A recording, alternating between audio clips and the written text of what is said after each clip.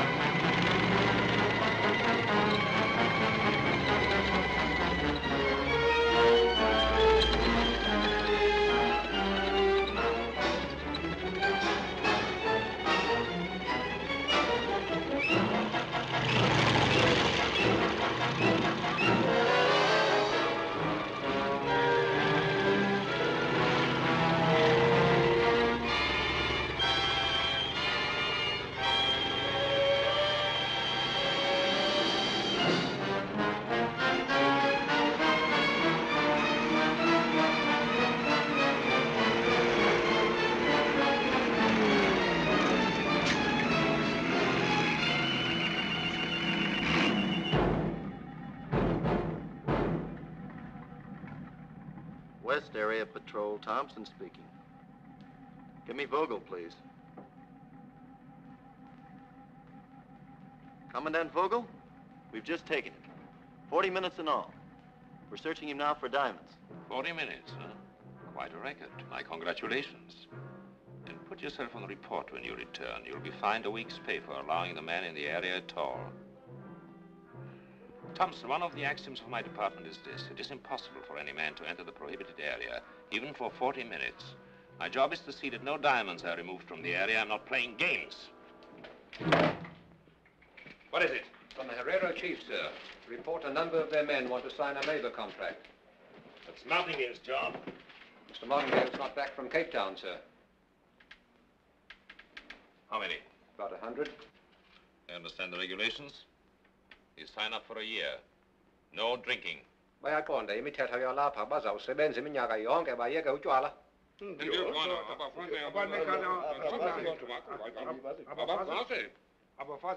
Wives? Once a month. Bashiya nekhaya. Take them to Collins. Yes, sir. Come on.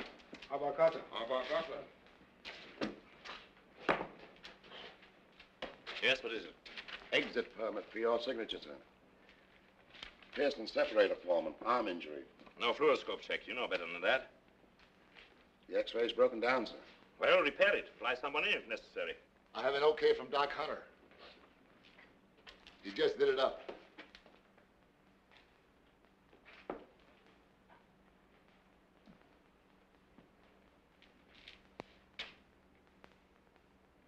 And very neatly, too. Come.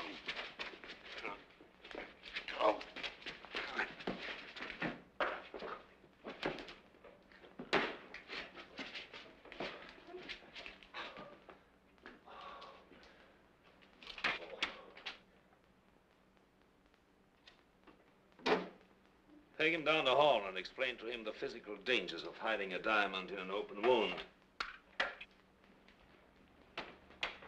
Incidentally, Pearson, Dr. Hunter's bandages are never neat. They have a certain alcoholic sloppiness about them. Commandant!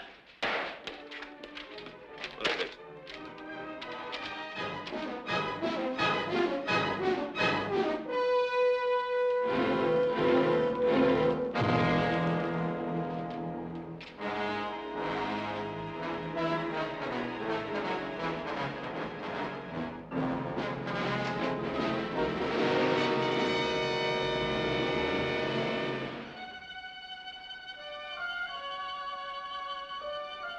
Come on! Get that man squealing! Get him over there! Get off your fat car! What? How soon can you get my gear off? Look, mister. If you think all I gotta do is nuzzle to 1,000 tons of cargo and... How soon can you get my gear off? Yes, sir. Fasten your cargo first! Hey, Danny! Get that weight swinging! Come on, get it down! Hey! Send up that passenger cargo next! Hey, boy. Hey, you! Go on dock. Take care of passengers' gear. You understand?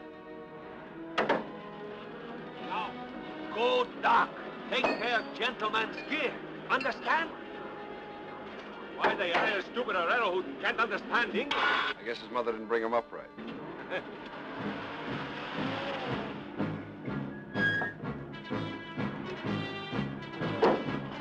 comes now. Hold that winch. Davis, I warned you not to come back here. I thought you'd be gone, Vogel. Promoted to a little diamond stout all your own. I was waiting for you. And your blue jacket, the one with my bloodstain, is that waiting too? Don't lose your temper in this heat, Commandant. It's bad for the blood pressure. What do you want here? That's my business. Come on, let's get this stuff out of here.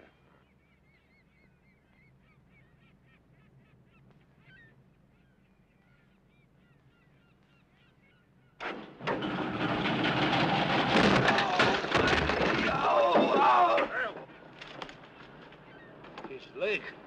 A regrettable accident. Sorry your equipment is ruined, Mr. Davis.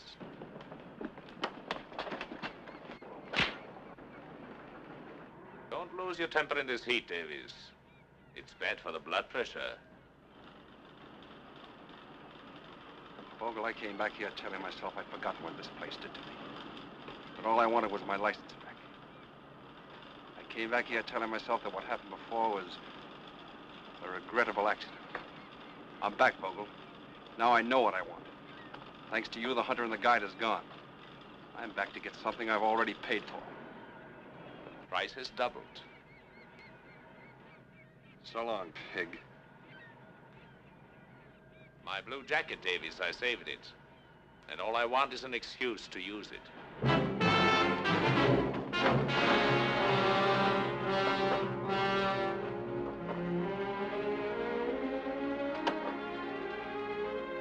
Hey.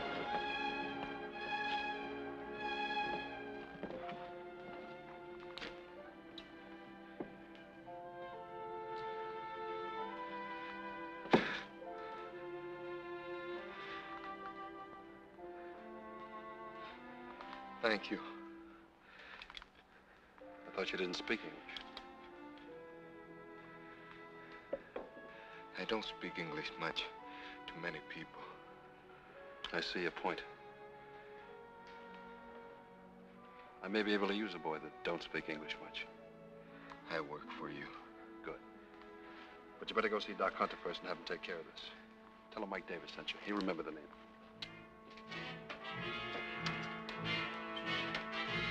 Call Mr. Martingale in Cape Town. Try to Percy's Club first. Yes, sir. And insist that I talk to him. Diamondstadt to Cape Town. Perseus Club. I'm sorry, Mr. Martingale cannot be disturbed. No, I'm very sorry, but the membership committee is meeting. The next and last application is that of Mr. Paul Vogel of Diamondstadt. Sponsor? Gentlemen, there's no need to reiterate all the splendid services that Mr. Vogel has rendered the club in the past. Yet 3 times previously, his membership application was rejected by a single black ball. Most regrettable. Therefore, I've asked Mr. Martingale to make a personal plea. Thank you. Gentlemen, I'm quite sure you are all aware that Paul Vogel is the grandson of an impoverished German colonist, that he started with none of the advantages that all of us have enjoyed, and that it is by his own constant efforts that he has become a person of stature and importance.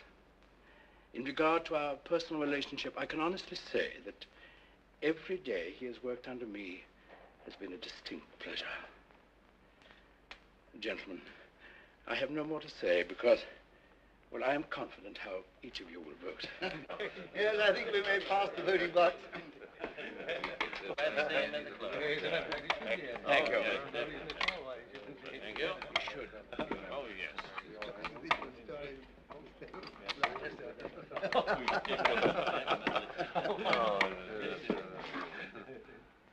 Membership application rejected. No further business, gentlemen. Meeting adjourned.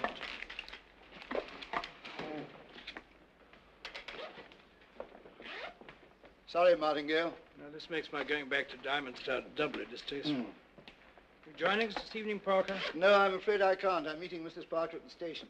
We'll leave in an hour for a business trip up country. Sorry. Mr. Martingale. Yes? Urgent, sir. Sure. Oh, put him on. Mr. Martingale is ready. Oh. Hello, Paul. Sorry to interrupt your holiday, but your instructions were to report anything of an unusual or unexpected nature. Mike Davies has returned. I had no intention of making the same mistake again, although I scarcely regard it as a mistake. I felt I should inform you as to what my course of action will be.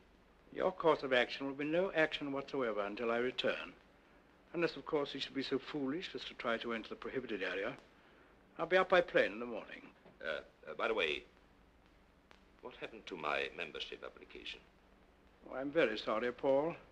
I'm afraid some wretch has blackballed you again. Better luck next time.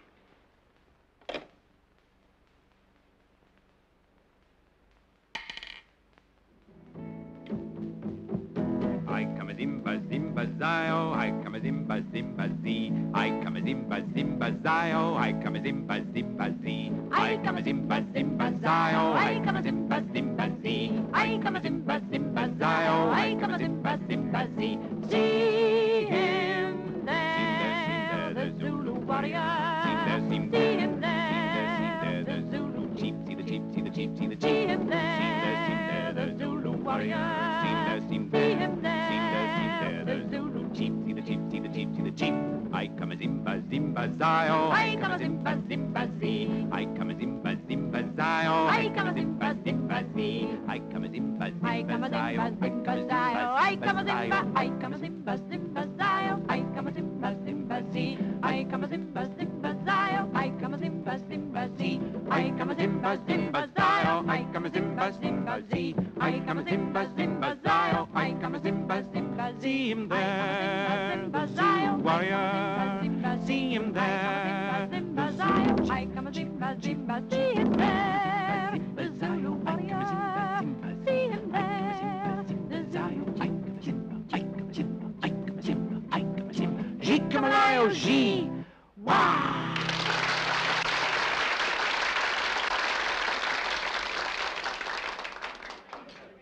Mr. Martingale, Mr. Parker's secretary called from his office. He's supposed to meet Miss Suzanne Renaud, daughter of a rather important French stockholder here. But he's been detained and asked if you could entertain her until he arrives. Until he arrives? Earlier today, he told me he was going up country. Tell me, Jacques, is there any other unescorted girl but this one? No, sir. Jacques, I'm indebted to you. Or I may never forgive you.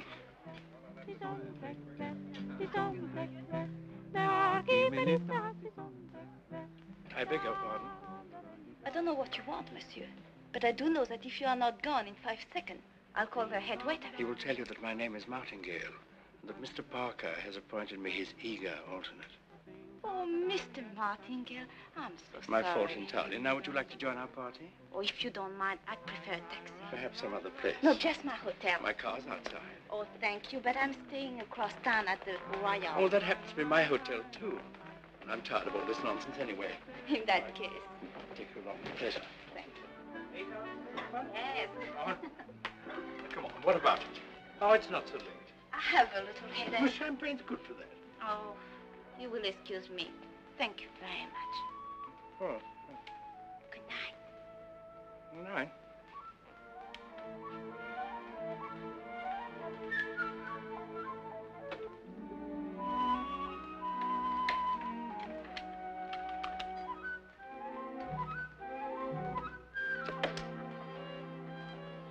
the matter?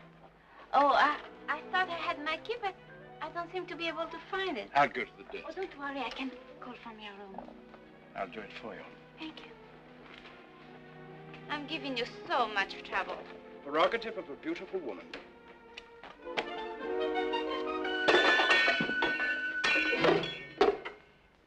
If you take one more step, I'll scream. In any case, I'll scream, Mr. Martingale, unless you pay me £100. I suppose this is what I deserve for forgetting my age. But I am unmarried. Why should I pay? The directors of your company, perhaps. I can always clear myself if it reaches court. £100. The lawyer's fees alone should come to that. Not to mention the bad publicity and the time you waste.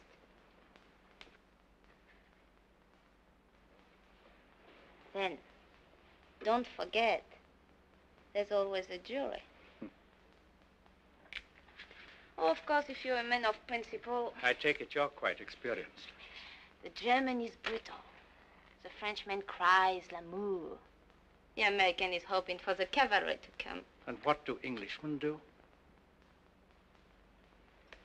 They pay. You know, I really should dislike you for this. But that doesn't concern me. You must have been such a sweet girl once. Tell me, what happened? The war? Frenchman? German? An American. And that time, I kept hoping for the cavalry to come. Yes, I think you'll do very well. The stupid ones always try to get to the door. My dear young lady, I happen to know that Mr. Parker left town early this afternoon and couldn't possibly have sent that message. I also knew that I was walking into a trap. A very clever one. What are you going to do? Call the police? The police? Heavens, no. £100, you said. How would you like 500? I know my stock in trade. I'm not worth it. The market's rising. An old friend has just arrived in Diamond Stud, so I have a job for you. A job? That's so. What kind of a job? You ask him a question to get him to answer. What kind of question? Michael, darling, now tell me where the diamonds are, in your own sweet way, of course. How do I know you'll pay? Have you ever seen a more honest face? Very well, then. Shall we say half the money down? Oh, that's much better. I'll take the job. Good. Now, do you want to kiss me? No, I think not. You better keep your kisses for emergencies. But tell me, why should a young woman with your talents be driven to such extremities as this? There is an extra charge for my life story. Well, my dear, we have a plane to catch early tomorrow, so I think I'd better pack my bag. But you can fix yourself a drink if you like, Miss... Renaud. Suzanne to you, Mr. Martingale. Fred. Suzanne to you, Fred.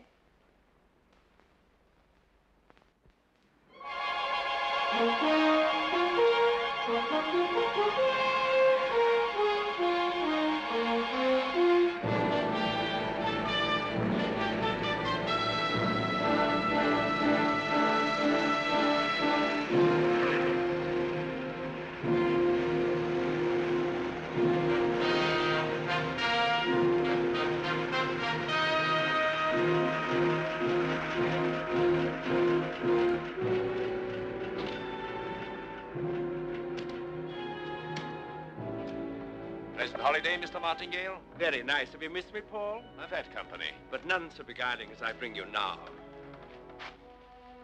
Mademoiselle Suzanne Renaud, may I present Mr. Paul Vogel, the head of our police bureau? How do you do? Mademoiselle Renaud is the niece of one of our largest French stockholders. Forgive me, mademoiselle. I'm a little overwhelmed by such beauty. Well put, Commandant.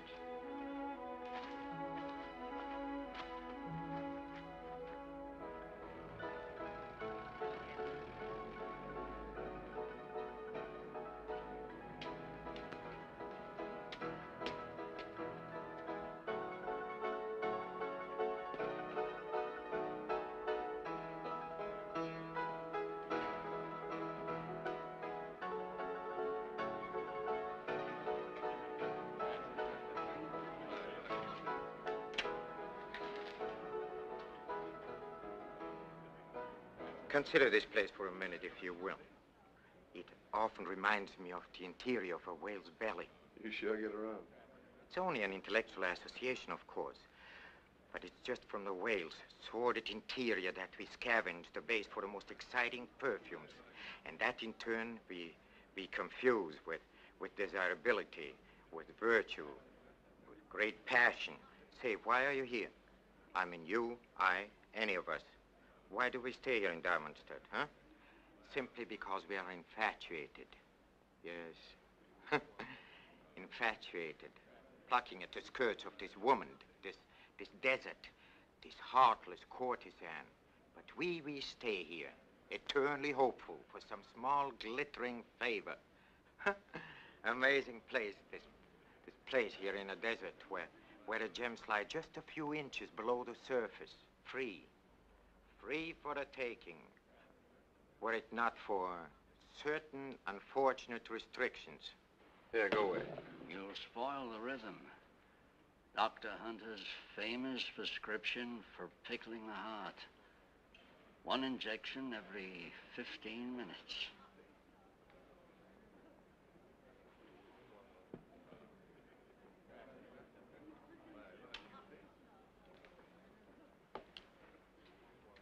The rhythm is very important. Doc? Michael. Whiskey and soda.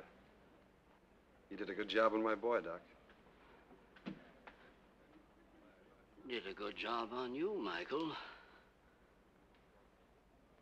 Scar's almost gone. Why not? Had almost 2 years to heal. Why did you come back? I had business with Martingale. And? Now I'm in business for myself. I'm making a survey. Which of Vogel's boys drinks the most, owes the most, and... Henry. What's happened to our friend Thompson? He deserted you for Oscar. I couldn't say, Doctor. He's drinking too much, Henry. Far too much. Saw him sitting in Oscar's this afternoon. He was already 3 parts elephant. He's probably still there. The desert must be getting him. I'm sorry to hear that. Thanks, Doc.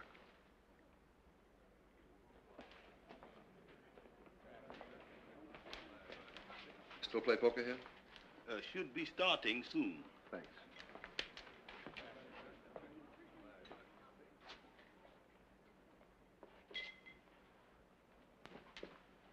Take the diamond itself, for instance.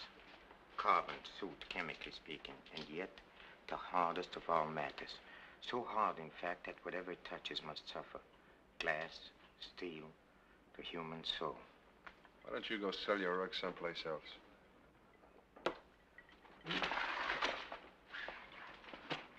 Heard a curious story the other day, Mr. Davis. It's about a young man, a hunter who used to make his living around here as a guide until he got into trouble. What kind of trouble? Oh, it seems he took an impetuous gentleman somewhat beyond the main hunting party. This gentleman, he was obsessed by one idea. He wanted to shoot a lion. So one night, they camped quite near to a prohibited area, and to amuse the gentleman, he started to tell him some of the tales of the prohibited diamond area. Perhaps the one about the clerk. You know, the clerk that made a quick dash past the barrier and scooped up a bushel or so of diamonds. They're lying only a few inches under the sand. Then he fled to Angola, and from there to England, and there he's supposed to be living now like a fabulous prince.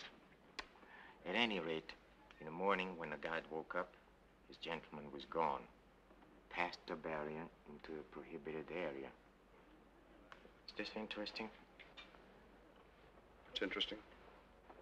Yes. Well, eventually he found him delirious, fantastic as it sounds, wallowing in a virtual bed of diamonds. He got him back, but the two fell into the hands of the diamond police, and the impetuous gentleman who so badly wanted to shoot a line died, babbling incoherently. Poor gentleman. What happened to the guide? Huh? Oh. He was badly beaten by the police, and then he was released after a time and sent packing. But apparently, he has never disclosed the location of the diamonds. The curious part about the story, as it was told to me, is that this young man, this guide, he's supposed to be right here in Diamondstead, this very moment. His purpose, of course, you can easily guess. Have you ever done any hunting, Mr. Davis? Once or twice. I was only thinking if you ever meet this young man, this guide, you might deliver a message for me. Saying what? Oh, saying that I'm here, free as the wind, fountain of extraordinary knowledge, splendidly corrupt and eager to be of profitable service. Where would he find you? That wouldn't be difficult. Never heard of him.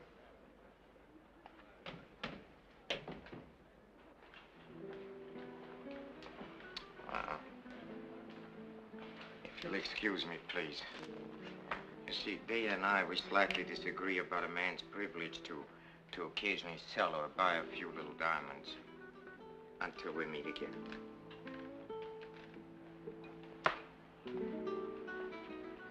Good luck. Keep out of the draft. After you, sir. Don't be so rude. Don't push me.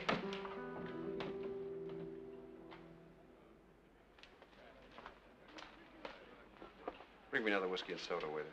Yes, sir. There's your quarry.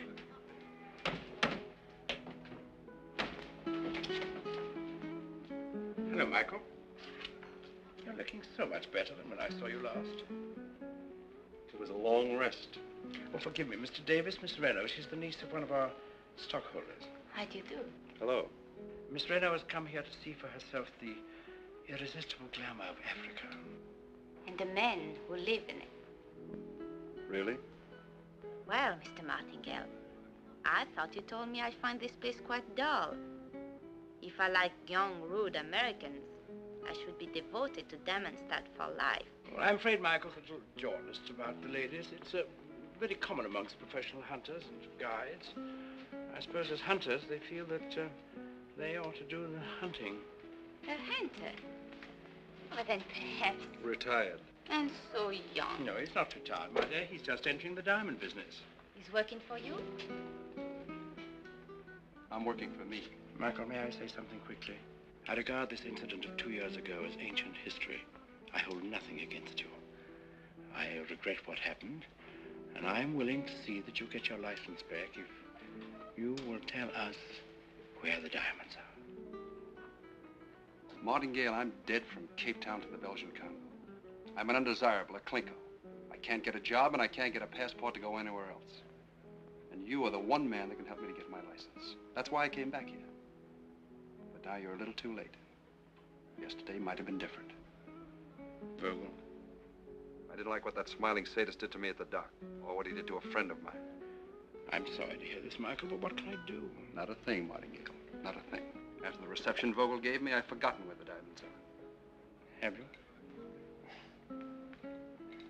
Cheers.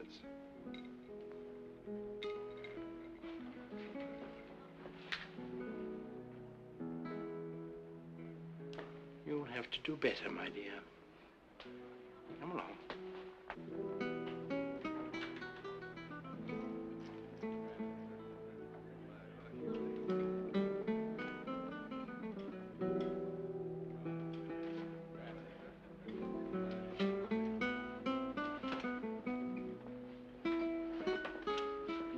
Hello, Carl. Your Mr. Davis hates Vogel, and Vogel hates him. The one thing Vogel treasures more than his house, and you must see his house, my dear, is the hope of someday beating Mike Davis to death. You know, I find the Commandant most charming, and I intend to spend a good part of the evening with him. So, why don't you invite him to our table? Davis is your business. Diamonds are your business, but men are mine. Tell me, have you ever gone fishing? Hmm? What did you use for bait? Small mackerel. Fish. So, if you were going to catch a man, what would you use for bait? You know, my fondest hope was that you'd find the diamonds. But this, to set each of them against the other, the memory of it will warm me in my old age. Oh, hello, Paul. Would you like to join us? You like it? Come.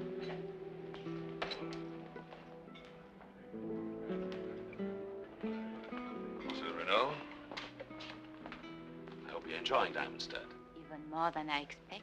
Do sit down, Paul. Why, thank you. Would you like to have some champagne with me? Oh, that would be very nice. Perfectly cool as the desert night. Mademoiselle Renault, you must allow me to show you the desert at night sometimes. It's more beautiful here than anywhere else in the world. And I'd like you to see my house. I think it would please you. We must do that sometime. Do that which Diamond Stud never had before.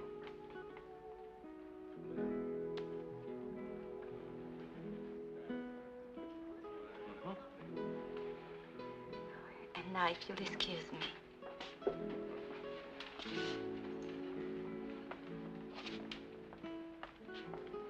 Why must we wait, Martingale? Michael? Yes. How else can he lead us to the diamonds? You allow me to persuade him? Oh, no, Paul, you had your way once with him and you failed. Have you forgotten? No, I haven't forgotten that because of the report of my failure that someone sent in, I failed to get a district of my own. My dear Paul, must we always talk shop? Oh, by the way, Paul, when are you going to apply for the Perseus Club in Cape Town again? The day you'll be absent from a voting on membership. This is a very dangerous thing to do, Mr. Davis. You are tense. Cautious. I thought you might want company. I'm used to being alone. Oh, yes, that's right. A hunter. You're a stockholder's niece. One cannot be too particular when one is in need of employment. Well, sometimes the profession makes demands that I don't care to fulfill. Don't you think that depends on the employer? Yes. Look, I'm not for hire. You are tense, Mr. Davis. A man who is tense makes mistakes. You're too worried, Miss Reno. You need a friend. Just where do you fit into that? I could be a friend. I like courage. What do you like, Mr. Davis? Honesty. Game open? Yes. He's insulted her.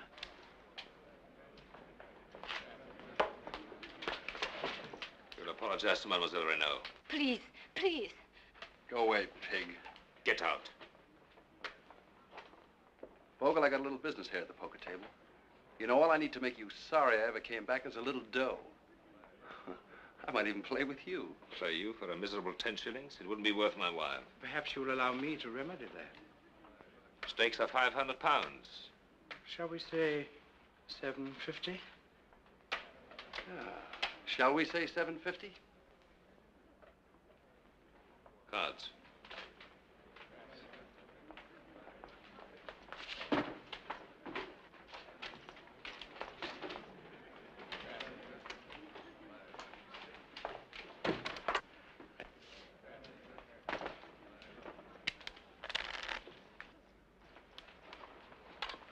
Cut the deal.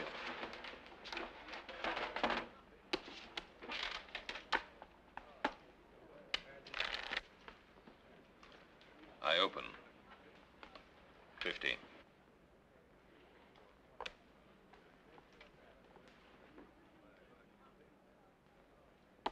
I'll raise you 50.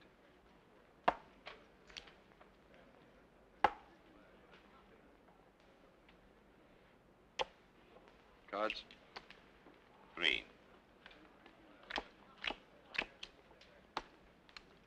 I'll stand pat.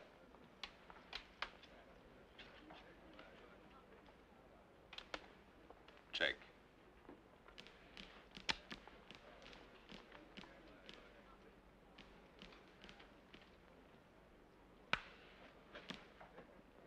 Let's make it 100, Vogel.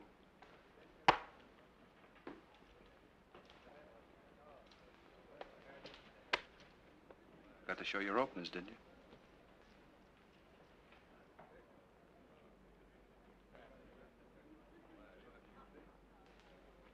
You should have stayed. You'd have beaten me.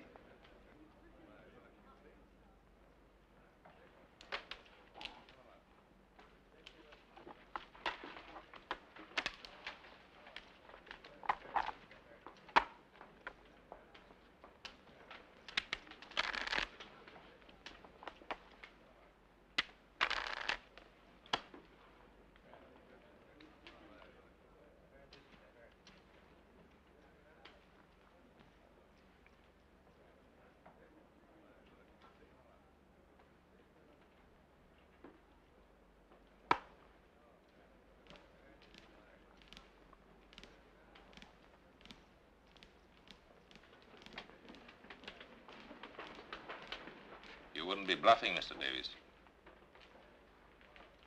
What did you pay to find out?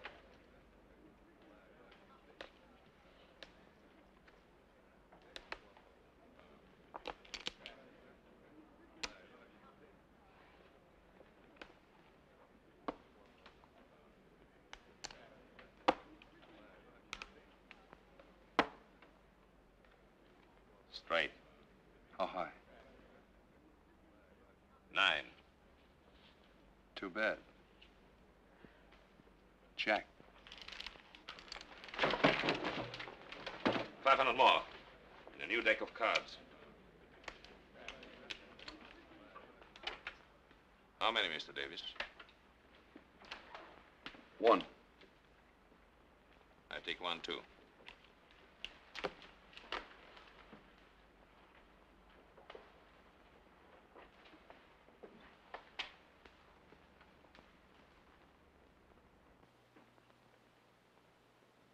Check.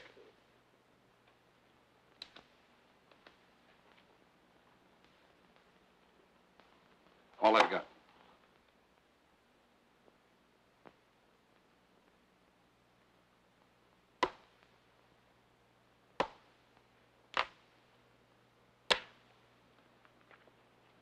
Beat my flush. With pleasure.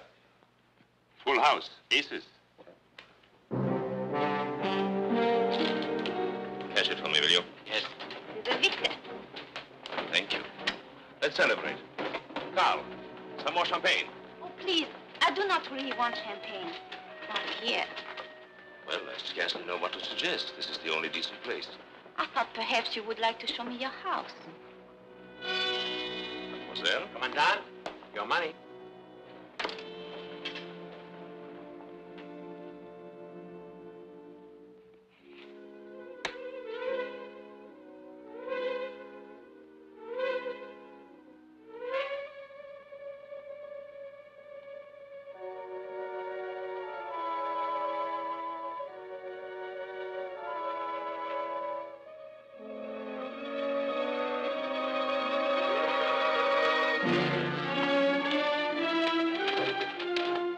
Don't take it too hard.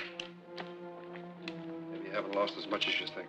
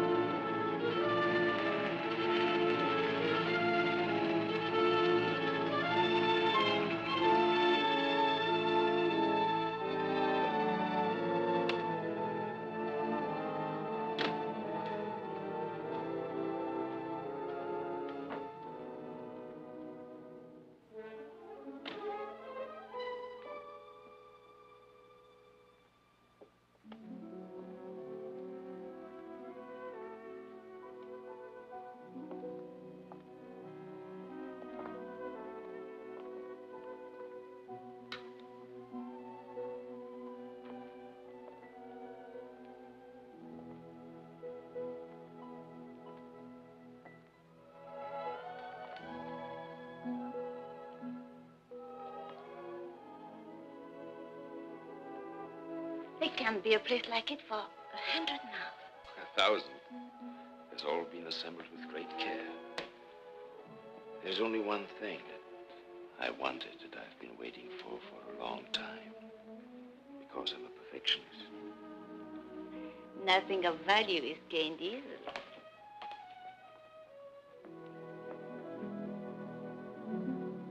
How beautiful. Isn't it? It needs a woman of your taste to appreciate its magnificent beauty. Here, look.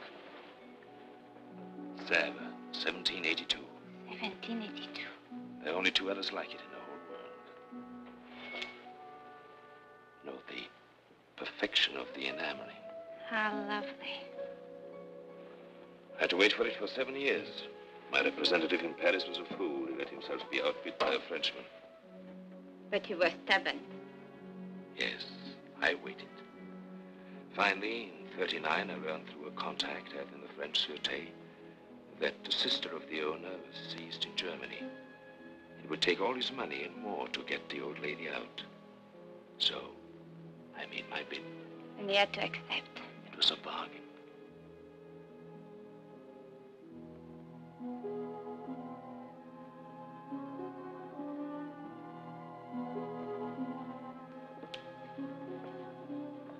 I never saw such a collection. All my life, I believed that if you were willing to take the time and energy, you could have anything you desired. All my life, I sought perfection. It seems perfect. Now it is perfect. Pardon the interruption, but I thought the lights were still on. Vogel, I'm a coward. Hit me and I'll drop this.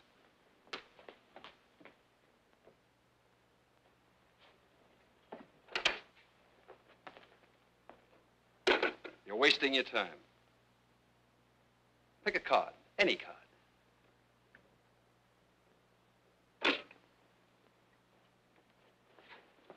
Mademoiselle Renaud, would you mind waiting in the other room? No, let her stay. She wants to see the irresistible glamour of Africa, and particularly the men who live in it. What do you want? Vogel, a gentleman, never marks aces with his fingernail. How dare you suggest anything of the sort? I don't suppose I could prove this to a jury, but I think Martingale would listen. And he'd be disappointed in you. Besides, it happens to be his money. Money won't do you any good. Well, I know just the spot where it would. So come on, Vogel, quick, 2,000 pounds.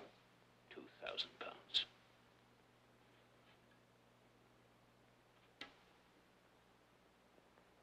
Please.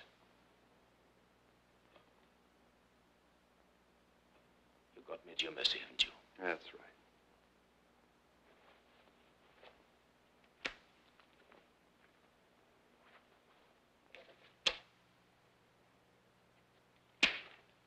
The keys to your car. I sent my chauffeur home.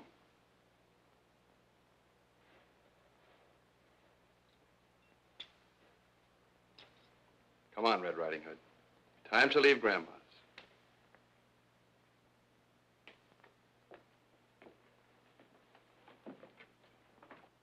My boss.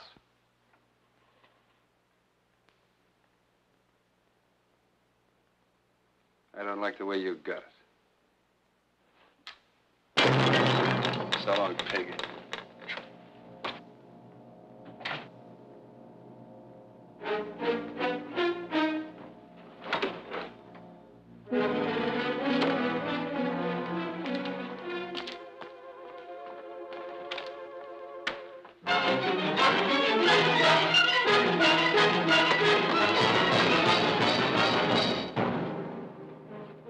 Should play with these things.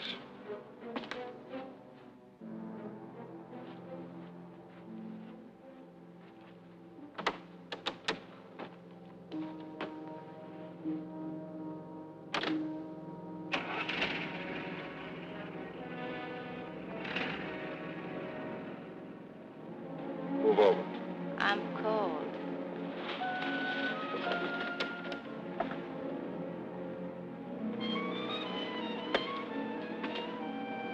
I'm cold.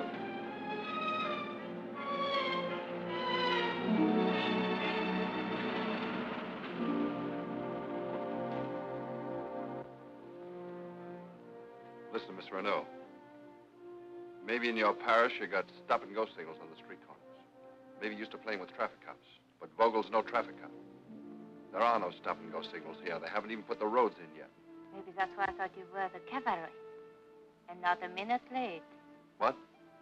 I mean, thank you for the rescue. I didn't come after you. You just happened to be there. That's all? That's all. I, too, like honesty, Mr. Davis.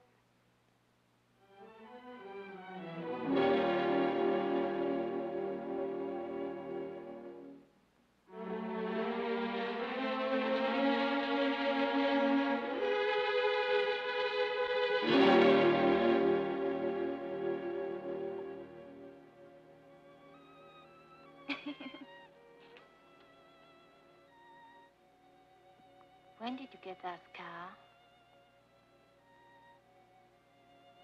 You wouldn't be interested.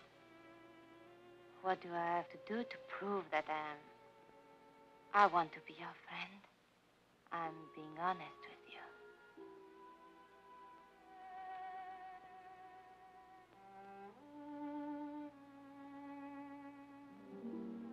It happened 2 years ago. When I asked myself how long ago that was, it adds up to a century. I was a desert hunter and guide. I liked being what I was. Problem was a thing you solve, not something you live with while it slowly chokes you to death. I'd taken this fool Ingram 2 days east of the main party, lion hunting in the scrub country. We had no luck, and somehow the failure seemed more my fault, because I never really liked the man.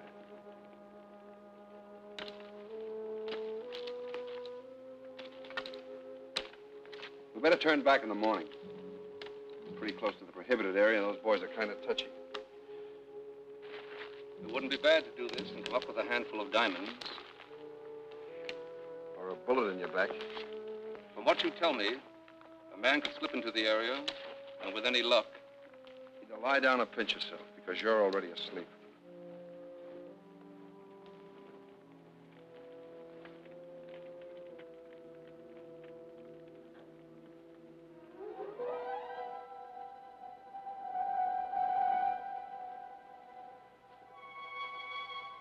But when I awoke, I found he'd already decided to try his luck. He'd taken the better of the 2 horses. And the hoof prints headed straight for the prohibited area.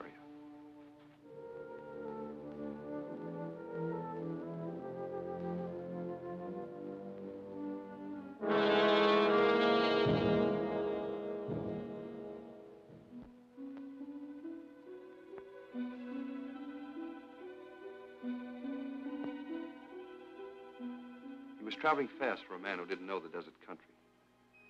Too fast for his horse.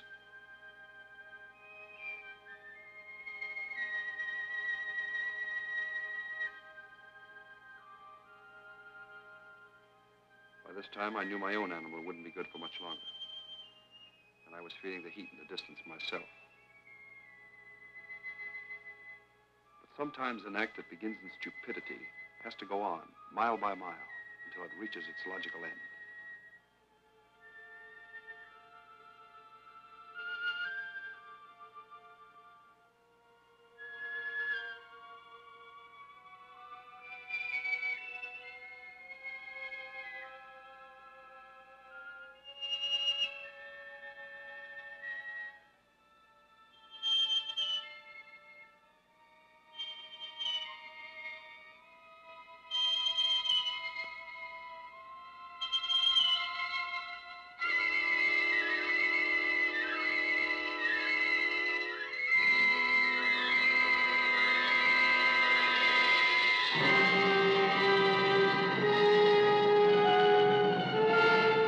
Finally reached the diamond country, the black mountains of which Ingram spoke constantly.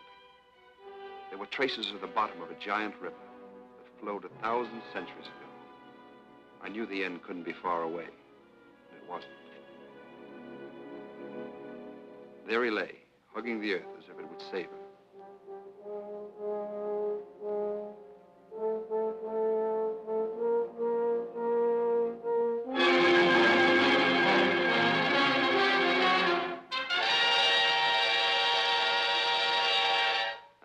was that I first saw them. 1,000,000 to 1 shot, and Ingram hit the jackpot. A bushel of dull pebbles that didn't even glisten in the sun, but worth enough to buy the souls of 1,000 men. Still, I didn't take them. Don't ask me why. There are lots of reasons why a man won't take what isn't his.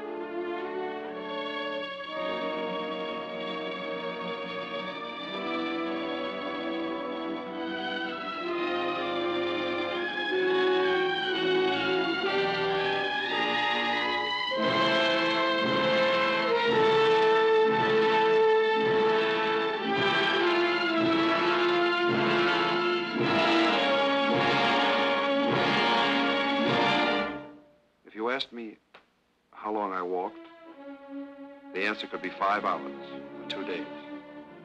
Time was a circle that had no end. And though the sun smashed into my brain the message that I'd never be able to make it back, still I had to keep going.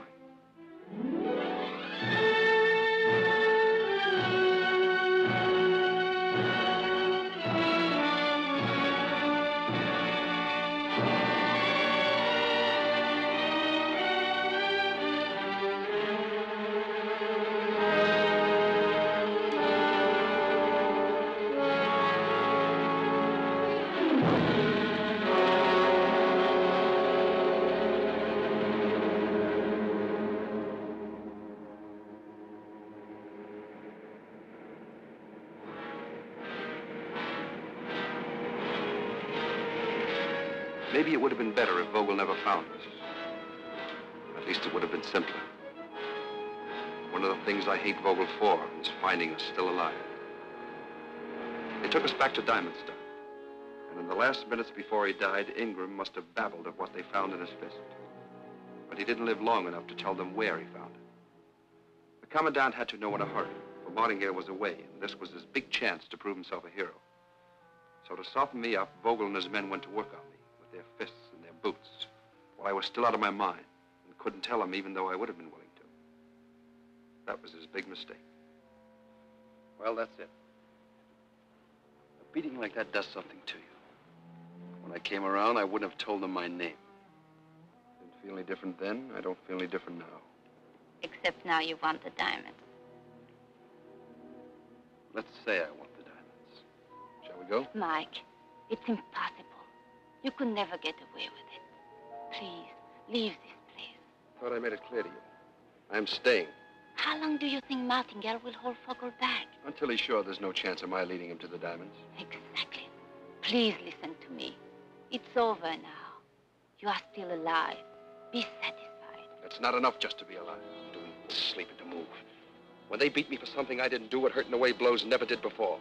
The pain won't leave until I get what I already paid for. When will you learn that you cannot get along that way? You know of another way? Maybe I don't, because I've been lucky. But maybe you're not the only one who has been hurt by life. Of course I'm not. But you've got to fight back. For a time. And then you realize it does no good. So you shrug your shoulders and say, if that's the way of the world, I shall live that way. I'd rather be dead. You will be. Because those people are dead inside anyway. Sick or rotten or dead. Please do what Mr. Martingale asked you to do. You just don't understand. Come on, let's go. I got things to do.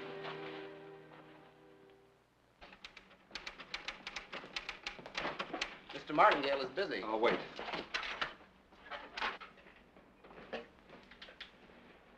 Hello, Michael. Sorry I didn't hear you knock. The door was open. I was considering splitting up this diamond. It's the starlight one. Care to give me your opinion about it? Out of my class. Like Miss Renner? She's still a stockholder's niece. Dear me, I thought you felt differently. You can see at the party I'm giving tonight. I wasn't invited. Well, you're invited. Sorry, other business. Michael, you were lucky yesterday and you didn't know it. You were lucky yesterday. You didn't know it. Thanks. Oscar, this makes it 5 for tonight. Right, Rosebud. Good evening, Thompson. Good evening. Give me a double.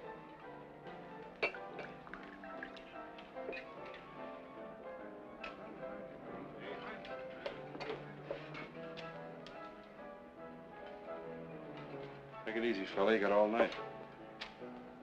Go on duty in 2 hours. But I wouldn't drink so much. You ever spent 8 hours in a half-track? Not yet. And you've never had your eyes fall out, or your throat close up, or your guts turn inside out from gas fumes, sand, and heat. It's your squirrel cage. Why'd you pick it? I ran a tank during the war. I went to bed with a 75 millimeter for 3 years, but now I sleep alone. Know of a job that pays better? Oscar. Yes? What do I owe you? 3 drinks. That's the smallest you've got?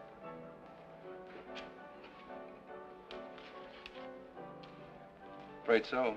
Sorry, I can change that. I've got something smaller.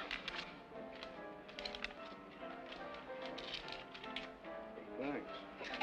Let's go someplace where I can break this and pay you back.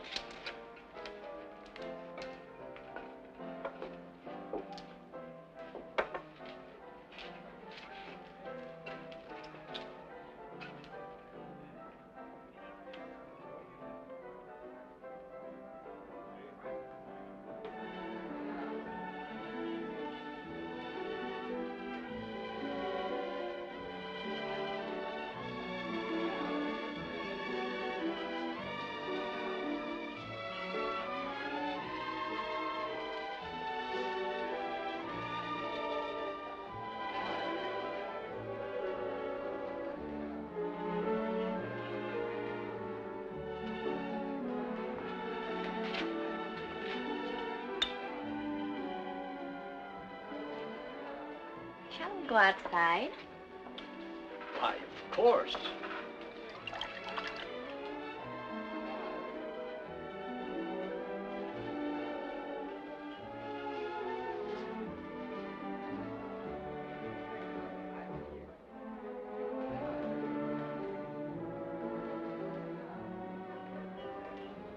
How long have you been here, Doctor? Well, let me see. I've been here about... Mademoiselle Renaud, may I have a few minutes with you? I'm sorry, but I'm busy. Please, it's important. Oh, very well. I'll have to claim you the later, Doctor.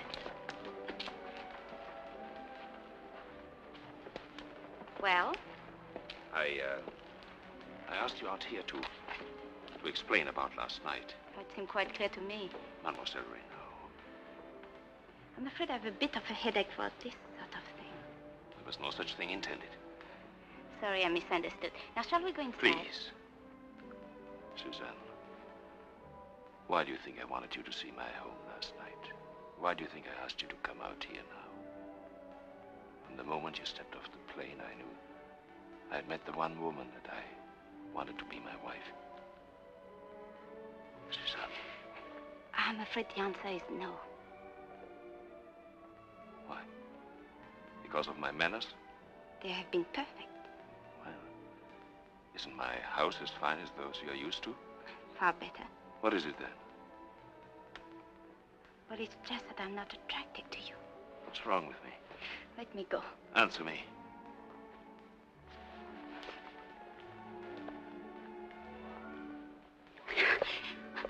Davis was right. You are a pig. Your friend Davis won't have the chance to teach you any new names to call me.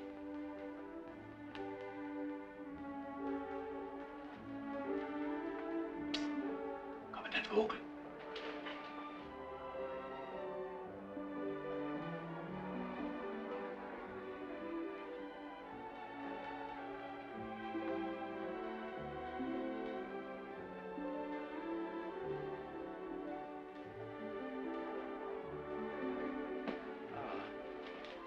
What?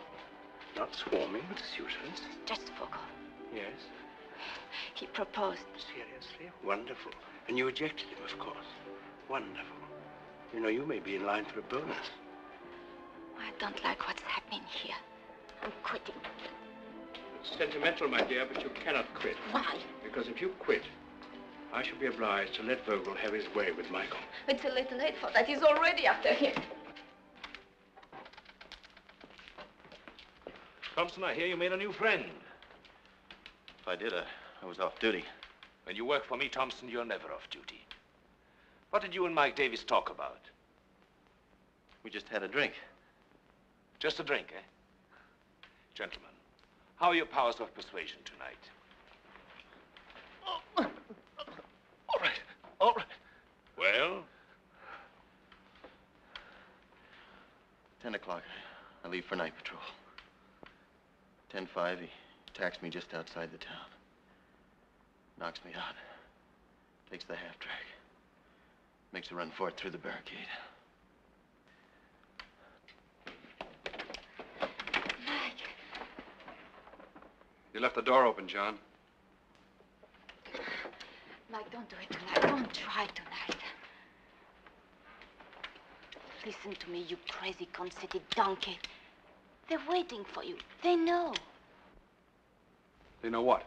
I don't know. I'm not sure. But someone came to see Vogel at the party. Who? I don't know. But they went away together. And Vogel seemed to know you were planning something. He said... He said what? He said you wouldn't be around much longer. Oh, Michael. If you ever believed anybody in your life, please, believe me.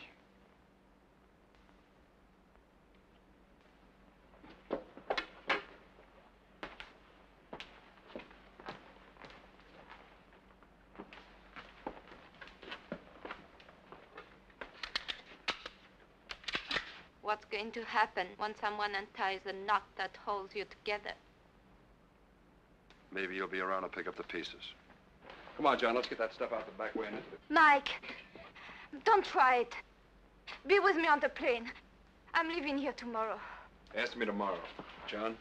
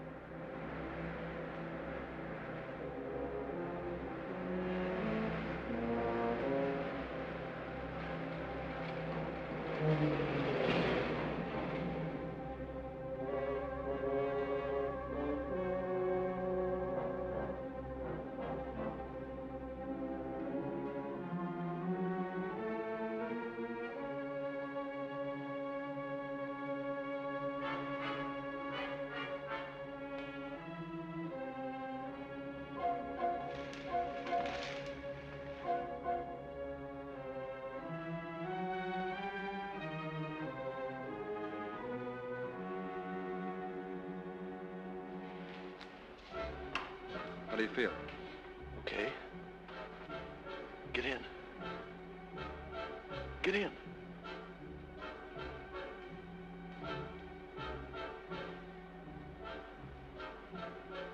Not tonight. We'll make it another night. It's got to be tonight. If we wait, I may not be able to set it up again. I don't like the shape of the moon. Keep the money I gave you as a retainer. I'll look you up when I'm ready.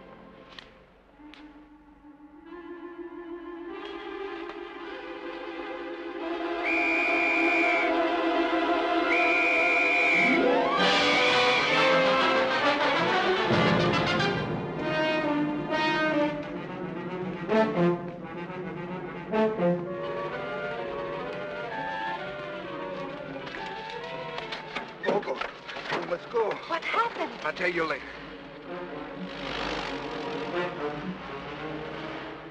All right, Paul, you keep me informed. You must stop the commander.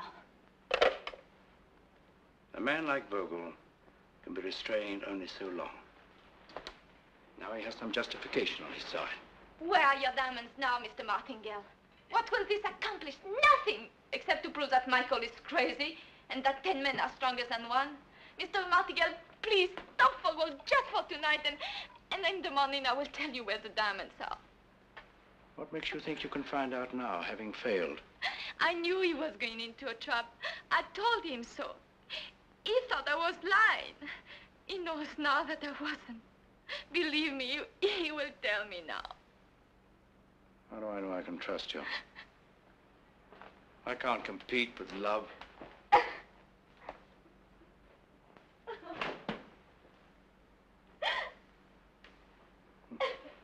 Why will I never learn that the most dangerous thing about completely unmoral women is their tremendous, unused, and unpredictable reserve of honest feeling? Stop it! Now, Mr. Davis, will you tell us where the diamonds are? No? Well, we have time, Mr. Davis. We have time. Are you comfortable? Oh, madame. Yes? Mr. Martingale to see you, sir. I'm sorry I have to leave you, Davis. Keep an eye on my blue jacket. I'll be back. Try this one on Mr. Davis. Mr. Martingale? I want Mr. Davis released, Paul. I caught Davis attempting to enter the prohibited area with sufficient equipment. So you told me on the telephone. I want him released. He will be released when I'm finished with him. I want him released. If you don't stop your constant interference, I will take the whole story to your directors. If he's not released in 5 minutes, I'll have a story of my own to tell. In every club in South Africa. The story of how a Cape Town trollop made such a complete and utter fool of our poor Vogel that he proposed to her and was rejected. A French tramp who looked like a lady. He has a delightful accent, don't you think? It's a lie. I would have known. And Davis virtually told you, don't you remember? He spotted her right off. As a man with a really good eye for antiques, I'm rather surprised you were so fooled. I'll stop this. We're going to see Mademoiselle Renaud now. She's waiting in your office. Oh, incidentally, they're in love.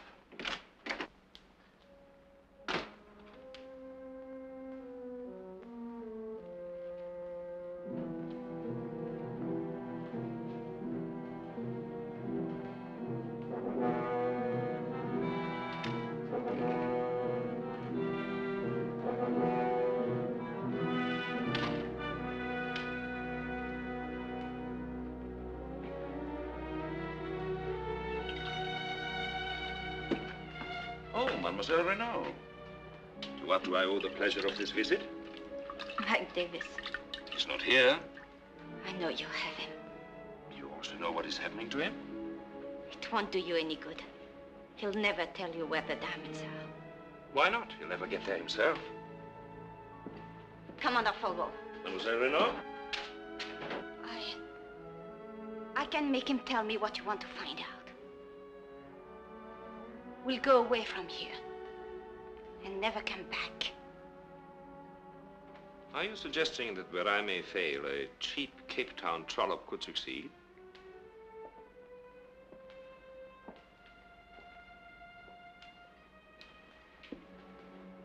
I beg you to let him go. You shall have him. When I'm through with him, you shall have him in the morning. Let me have him now. Why should I?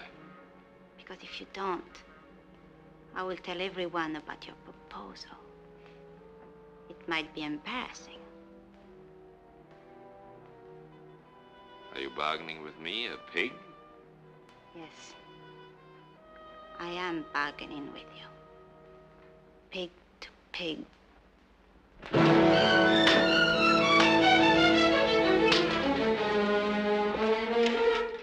Release Mike Davis. Yes, sir.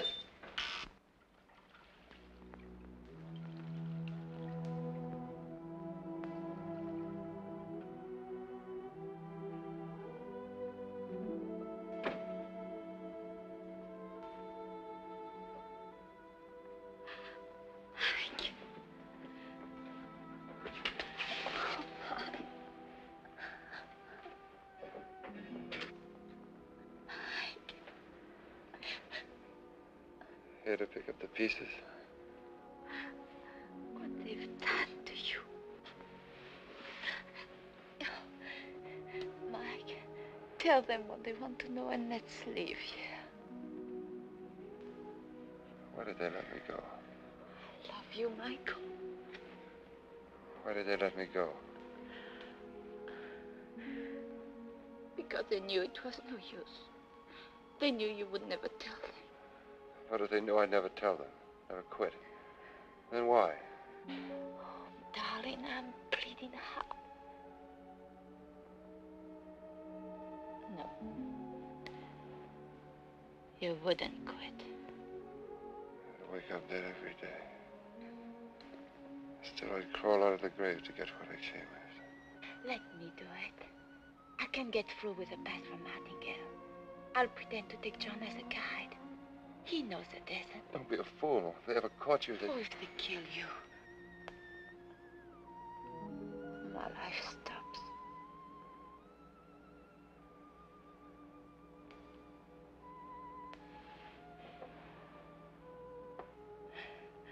Now sleep, darling. The doctor will be back tonight.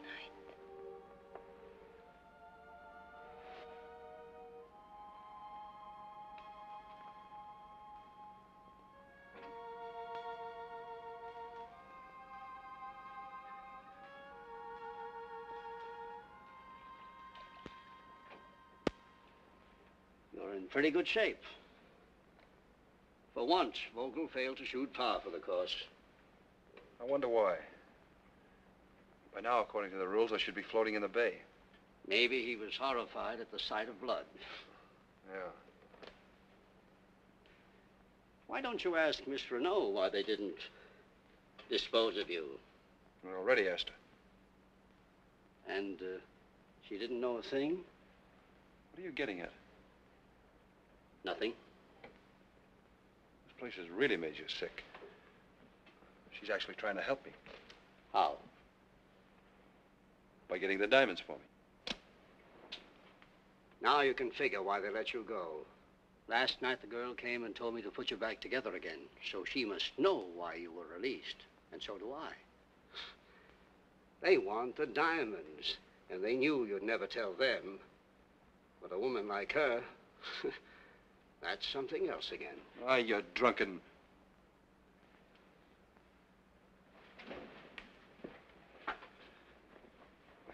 Doc. Yes? How am I? How are you? Or how are you if anyone asks me? How am I if Vogel asks? Concussion of the brain. You won't be up for some time. Thanks.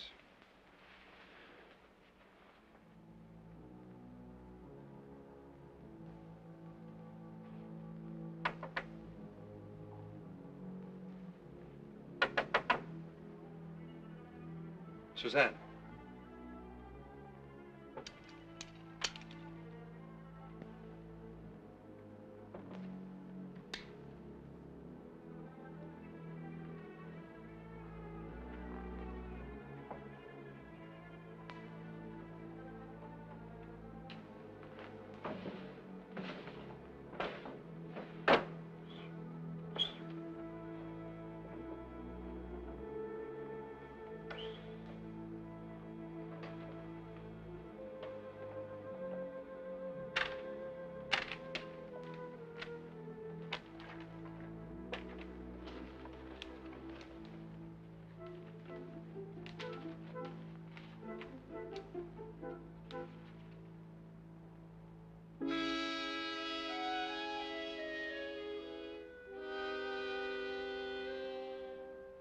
Keep heading north about 3 miles.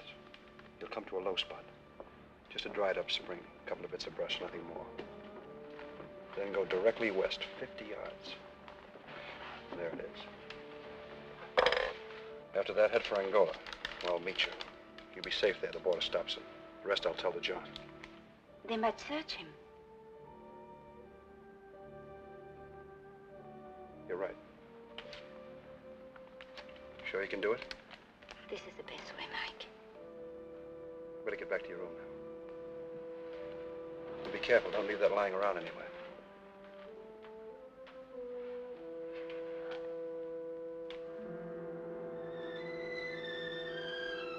Goodbye. John, I'll see you in an hour.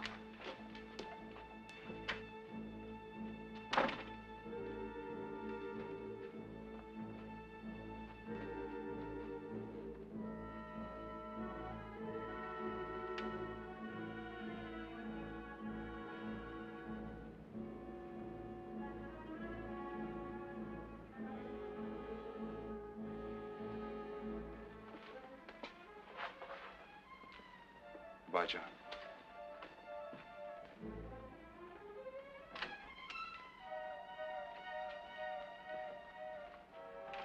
Good luck. That's all.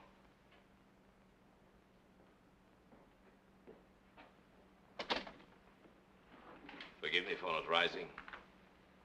When you find what you want, I hope you will tell him why I did this. Delighted to, in detail. I want a half-track and supplies, enough for 500 miles, immediately. Yes, sir. You're leaving? The plane tomorrow for Cape Town. I'd rather you stay. No need to endure the quarters at the hotel. I offer you the comforts of this department for the time I'll be gone. If on my return I have the evidence to demonstrate to Mr. Martingale how a job really should be done, I shall express my appreciation properly. Perhaps even by inviting you out again. Au revoir, mademoiselle. Take good care of her.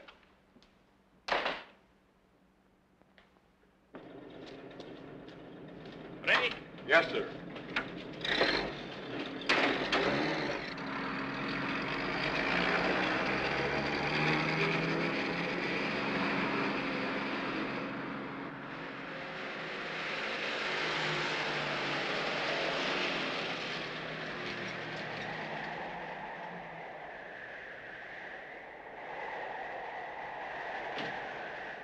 Drunken fool. Come on, Doc, get up. Get up. Never trust a woman, Bogle. They're too unstable.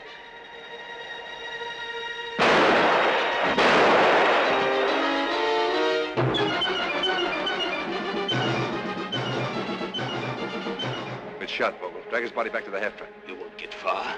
Even if you crash through the gates, they'll be after you. Drag.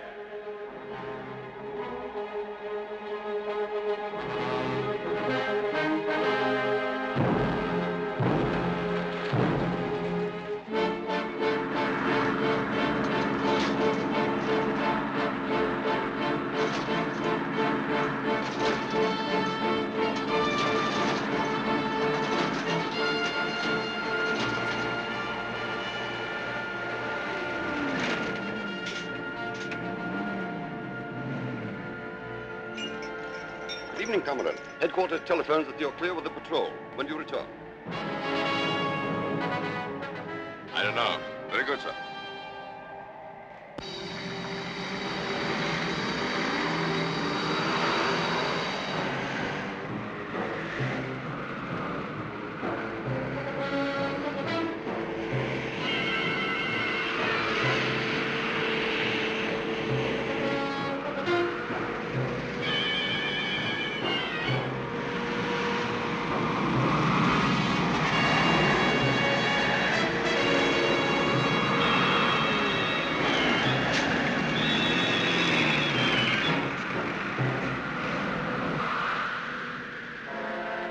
We're 20 miles from nowhere. I want you to have a little talk with your headquarters, so I won't be bothered with this thing tonight. Think up a speech quick and then turn it on and say it. And be sure and say the right things. This is Vogel speaking. I'm an important reconnaissance. Clear all patrols from the northwest area. I won't be in further contact. Now get out. No. No. Get out. No.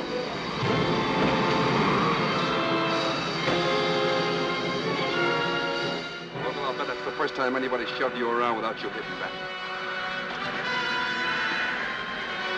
So why break a precedent?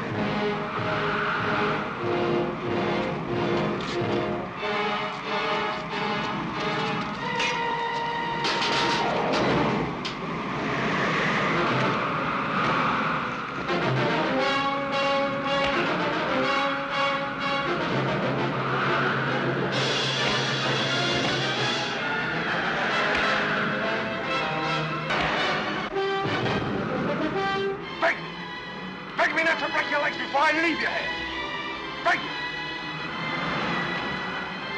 Plead with me. Plead with me, I tell you. Plead with me. No. No. No, you don't. Calvet.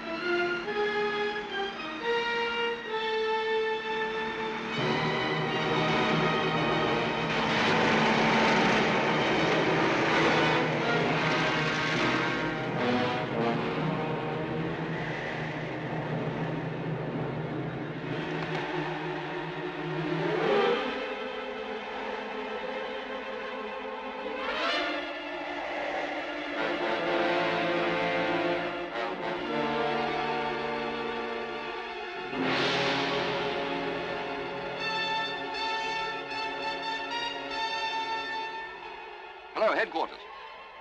10.5 track, northeast area 26 immediately. Yes, that's right.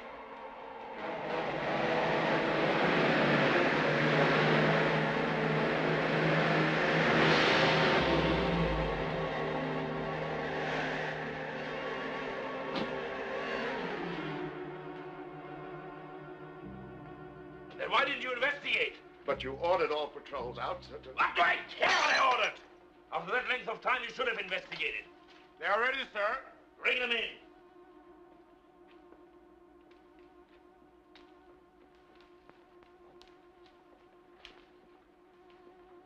Are you pleased, both of you? But if either of you have any hope of joining Mr. Davis in Angola to share his wealth, I must disappoint you.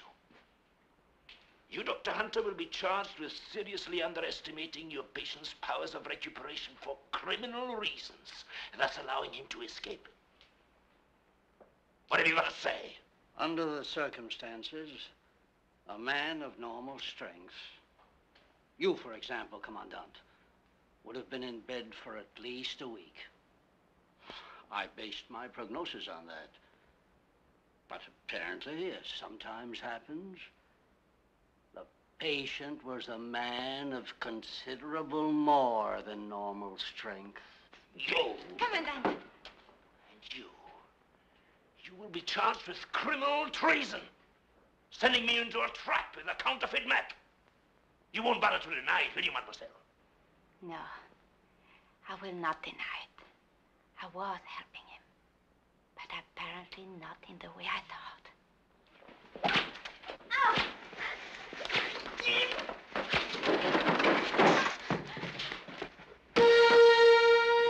Dr. Hunter! Get up. Come on. Get up. Let him alone.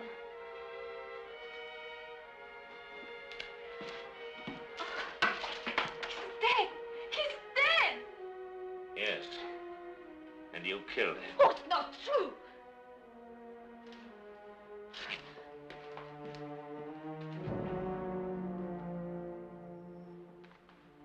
I will keep the death weapon as evidence. Send in a guard. No! No! Take her. No! Suzanne Renault is under arrest for the murder of Dr. Hunter. I will sign the report to the Union Police. No! In Angola, it's now 2:40 in the morning. These laws say must close. No more drinks. I want a drink. But the law says. I want a drink. But the law says.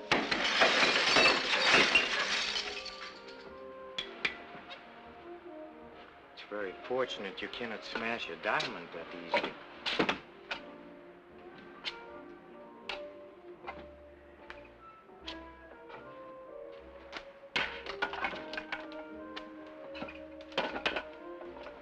May I join you? No. Thank you, sir. Oh, how quickly our little triumphs tarnish. How quickly a conquest turns heavier and unlovely in our arms.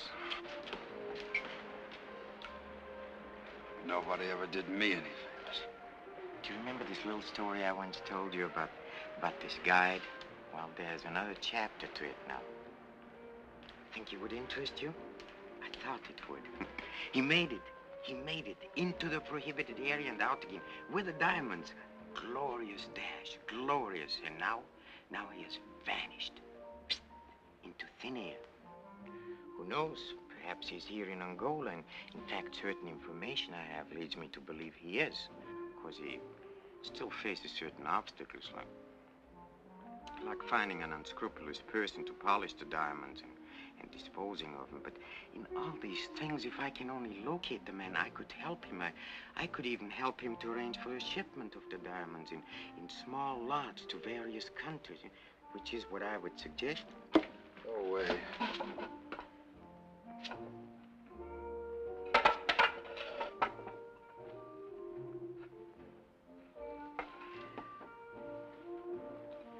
Yes, as I foresaw, he left great disaster in his trail. I think I've said it before, there's nothing but suffering from contact with this hardest of all matter. Glass, steel, human soul.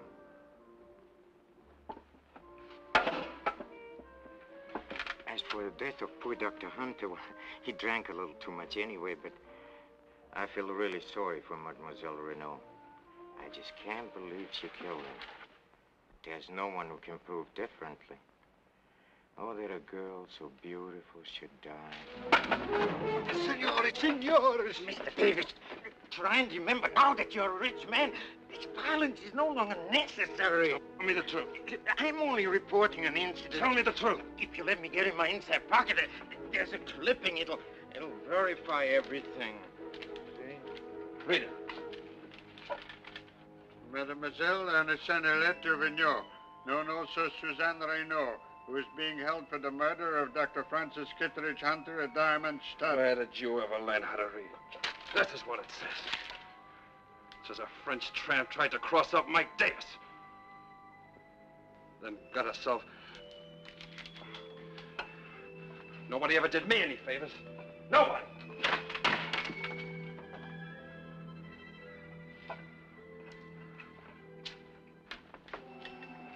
Well, I think as long as you're determined to sacrifice this great fortune and go back to Diamondstead and help the girl, I think I know a man who can arrange for us to make this trip quietly.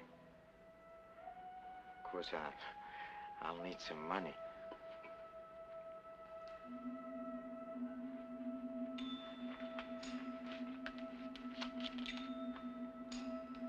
Better get you some strong coffee.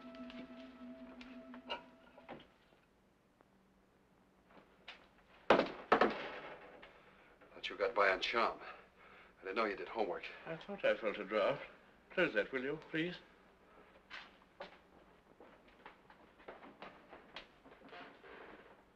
Michael, I can save considerable time, I think, by telling you immediately that I can never accept your proposition.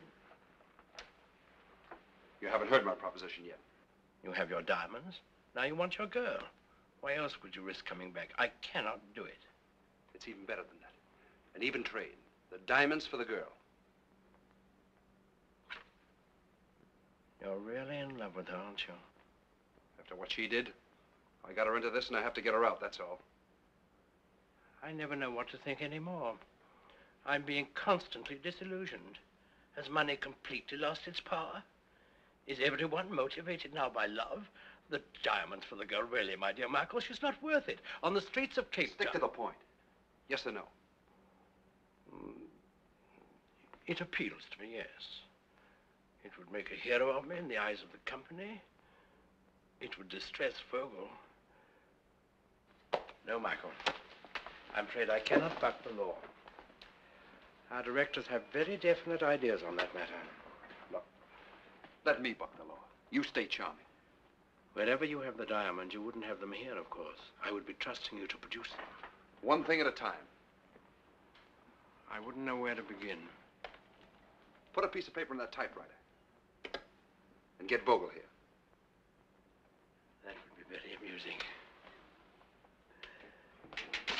Come in, Paul. Well, what is it? Forgive me, Paul, for getting you out at this late hour. But it's time we resolve this curious situation in which we find ourselves. Couldn't this have waited till the morning? No, I'm afraid not. Now, we're both responsible for the loss of the diamonds, aren't we? So, even despising each other as we do, we're obliged to protect each other to protect ourselves. That's all. I've protected myself this time. Could you sign this, please? What is it? I'll read it for you. Mademoiselle Suzanne Renaud, known by whatever aliases, etc., etc. Mademoiselle Suzanne Renaud is innocent of the murder of Dr. Francis Kittredge Hunter. She will be released immediately. Signed, Paul Vogel, Commandant. Witnessed, Fred Martingale. Only our signatures are lacking. This is intended as some sort of joke. The humor escapes me. Let me explain it to you. Davis and Martingale. I see. Well, personally, I decided to relax. You can see that our friend is somewhat overwrought. He was here when you phoned me. Forgive my lack of courage, but there was a gun at my head. Sign that paper, Vogel. Martingale, you witness it. Speaking for myself, I have an enormous antipathy to dying. Sign it. What if we do sign? We take our chances on getting out, and you take your chances I send you the diamonds. You'll give us a pass, of course. I won't. She'll hang.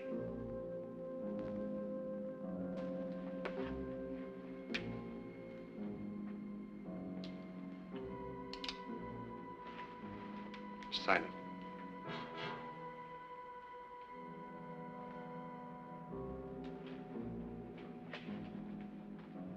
Paxton. But you won't get far, I swear it. Wherever you go, I'll be waiting for you and the girl.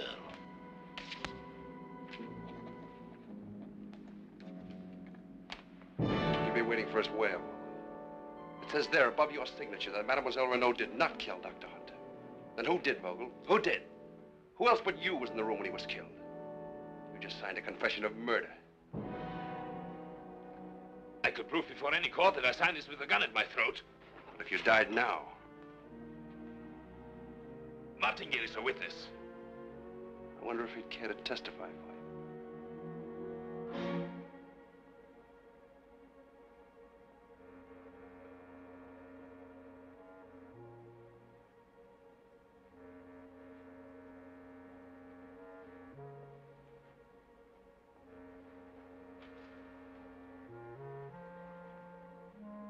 Breathe.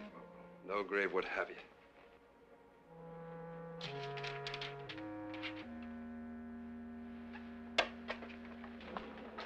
Cigar, Paul?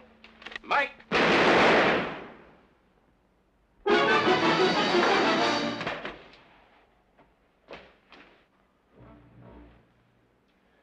I'm so sorry, Paul. You gave me the gun too late. You double-tongued swine. Oh, by the way, Paul, there's something I neglected to tell you, something I think you might like to know. The report that deprived you of a district of your own. Someone else must have sent it. I didn't. Do you hear me, Paul?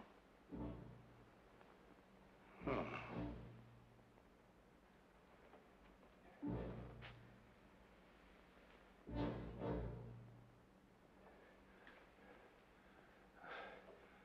You thought I'd be killed. I had faith that his first shot would be a little while. Call your police. Go ahead. Well, now, let me see. Gentlemen of the jury, I cornered the late Commandant Vogel into admitting the murder of Dr. Hunter. He signed the confession. Then he requested the courtesy of a gun and a few moments alone with it. For a gentleman, I could do no less. I gave him the gun. Then, unexpectedly, he attempted to seize the confession and escape. Fortunately, I had provided myself with another gun. I'd always suspected he wasn't a gentleman, actually. Why? I don't know, really. Except that perhaps I'm a little more sentimental than I thought. Oh, very well, then. Vogel and I had been forced to trust each other. That was no good. Suppose he killed me. I took that gamble. With my life. You know, in his way, he was quite a remarkable fellow. Nasty, but remarkable.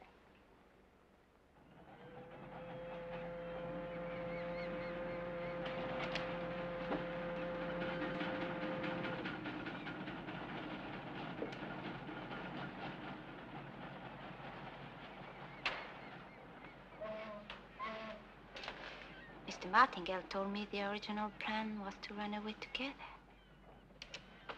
Plan's been changed. Yes, but you were willing to. I got you into something, I got you out of it. That ends it. Does it really, Mike? After what you did? Hello there. I forgot you're going away present.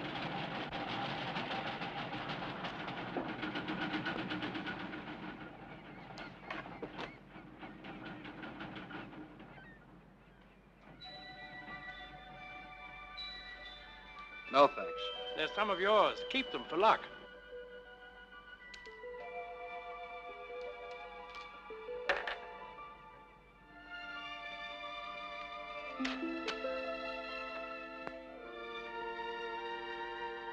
John.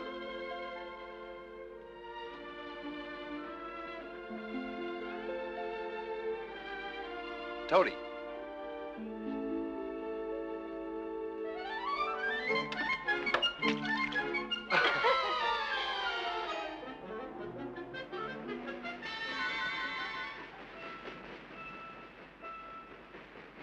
Mike, don't you love me?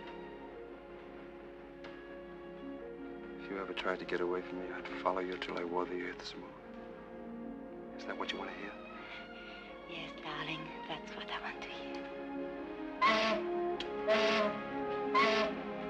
Goodbye.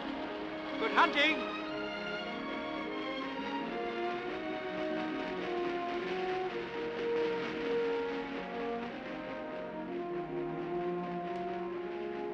Amazing thing, a diamond. Carbon, souped, chemically speaking. Yet hardest of all matter. So hard, in fact, that whatever it touches must suffer. Glass, steel, the human soul, except, of course, under unusual circumstances and in the right hands. Yes, amazing thing.